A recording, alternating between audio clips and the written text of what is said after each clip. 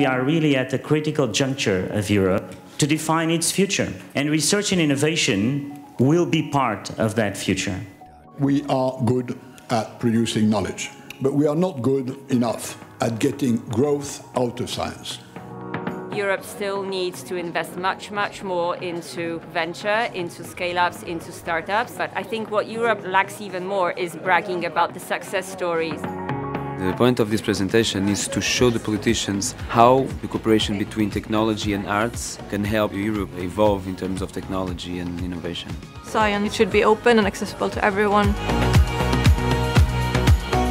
So if we work from those guiding principles, I think the future is super exciting.